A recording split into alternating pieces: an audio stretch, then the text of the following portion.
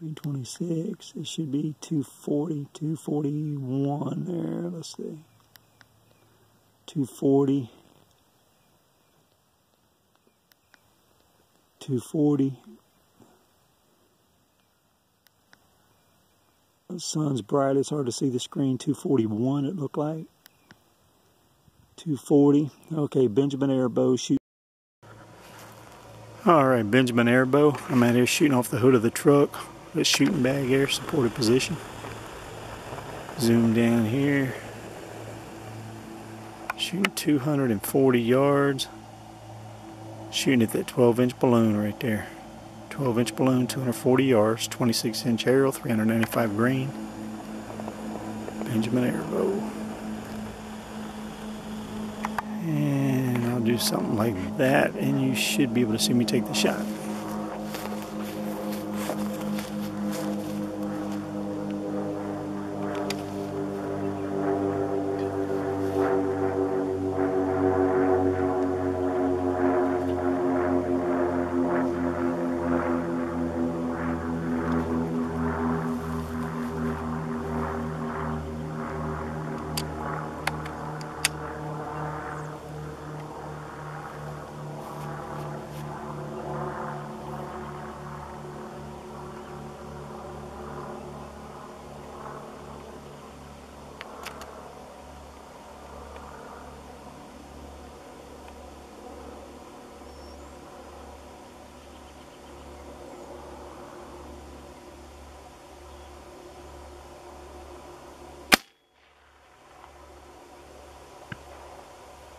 Nailed it.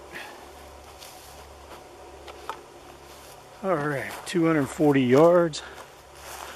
Nailed the 12-inch balloon. And zoom down here.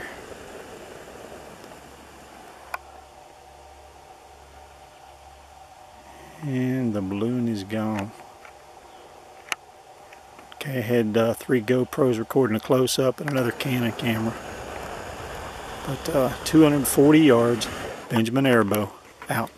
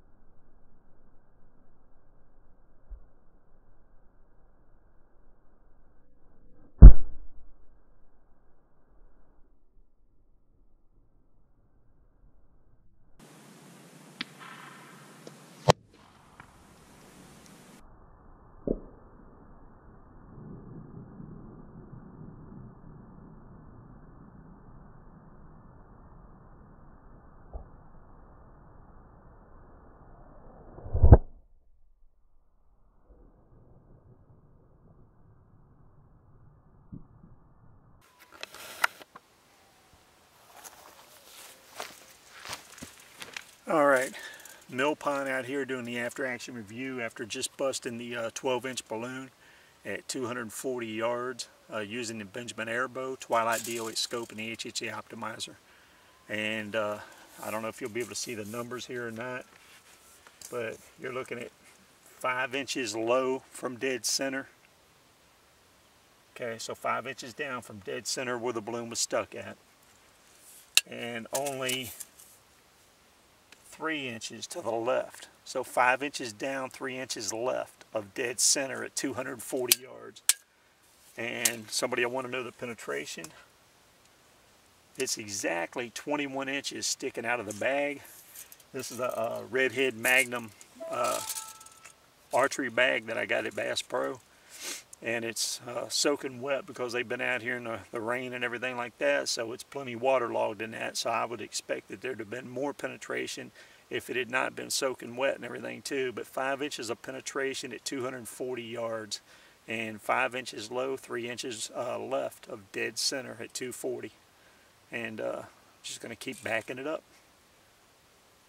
All right, Benjamin AirBow out.